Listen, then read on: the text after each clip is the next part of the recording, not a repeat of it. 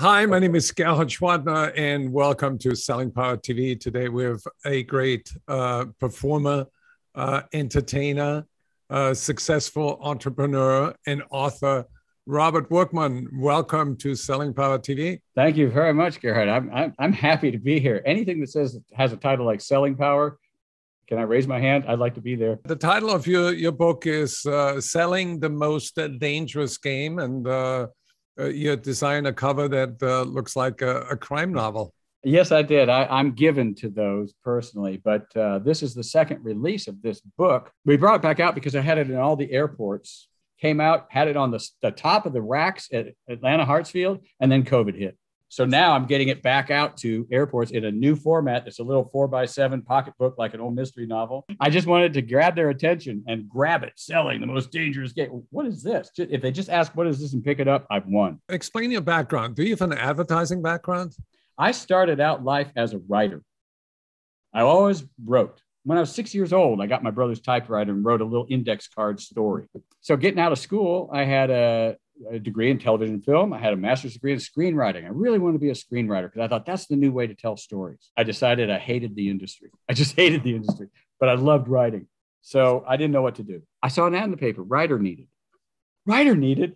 So I showed up with all my stuff. It was writing sales training materials for a brand new company developing brand new modular sales training and sales management training programs.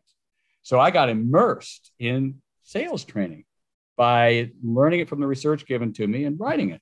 After about 6 of those modules about prospecting and making presentations and setting appointments and closing deals and all that, I went into the boss and said, "Hey, Joe, this is kind of fun. This sounds kind of fun. Do you think I could give it a try?" And he sits back like this, goes, "You, a writer, want to go into sales? Okay." So what was your first most memorable sale? You're asking about my most memorable sale. We were on a 3-month forgiveness of draw. You got your draw as a base for 3 months. Now, after that, it was draw against commission. I went all 3 months and didn't sell a damn thing. I had people ready to buy. And it wasn't because I couldn't close. It was just they were getting ready for a brand new contract. My very first deal I brought in was the first day of going off of the forgiveness onto draw against commission. And I brought in a $500,000 deal. What is dangerous about selling? When you're a new person and you go tell your family that you've decided you're going to go into sales, what's the first thing you're going to say?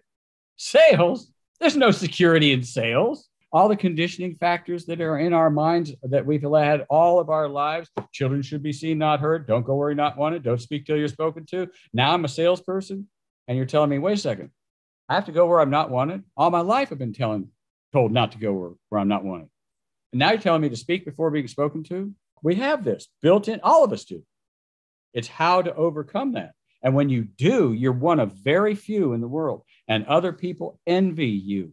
When you start making $300,000 a year and you're a sales guy, all of a sudden, sales, God, all they do is make money, take their clients out, live on expense accounts, travel, and eat well. Sales is an easy job. Okay. Whenever I heard that, when I was in sales management, I would say, we got a booth open, or we got a territory open. Why don't you give it a try? You can start right now. Boom! Break the 100-meter dash record out of the Olympic Games. They never took me up on it. Not one ever. I mean, sales get hit with everything. So what you have to learn and understand is that, yes, you are highly desired. You are also expendable, and you will be expended. It's a matter of time and conditions. And if you know that, then at least you can deal with it. And I show you how to deal with it in my book. You have to build an ironclad identity, feeling of self-worth, self-belief to deal with the adversities that you encounter in sales. Now, everybody has an elevator pitch, but it's about their job, their company, their product, their service. What's your elevator pitch for you? If I ask you, who are you? I don't want to hear about your job. I don't want to hear about where you went to school. I want to hear about you. Right. And so many people are just totally disarmed by that. I was, because I'm right in that transitional period. But as soon as I got my mind locked in, bam, I could write it right out again. And I think that's why people need to head over to Amazon.com and get a copy of Selling is the Most Dangerous Game by Robert Workman, because He's not an empty suit. He's a fertile mind. Thank you very much. I really appreciate that. And I know you do webinars sometimes. My favorite, I have about 5 webinars I deliver. My favorite one is simply called How to Make Yourself Indestructible. So when did you get your first Ferrari? One day I'm working in my office for Joe Charbonneau. I'm writing. It's a semi-dark room. I'm writing away. He blows in there. If you know Joe, I mean, he is just the round mound of sound, just blows into my office with an ad. And what it says is, only those who dare truly live. So he blows, he says, Robert, that is your car. And he pins that ad up on my bulletin board. That is your car. You need that car. You should be driving that car. That is your car. I said, don't do that to me, Joe. I'll never have a car like that. Never say never, Robert. Never say never. That is your car. Out the door. 5 years later, I'm driving a yellow version of that car.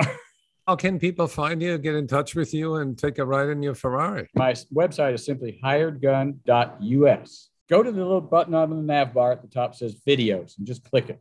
A video will automatically play and you can take a ride with me in my Ferrari because it's a 55-second video titled Talk to the Boss. I also want to recommend to the audience to go to YouTube and put in Claude Lelouch, Ferrari, Paris. It's amazing. That was him driving that car.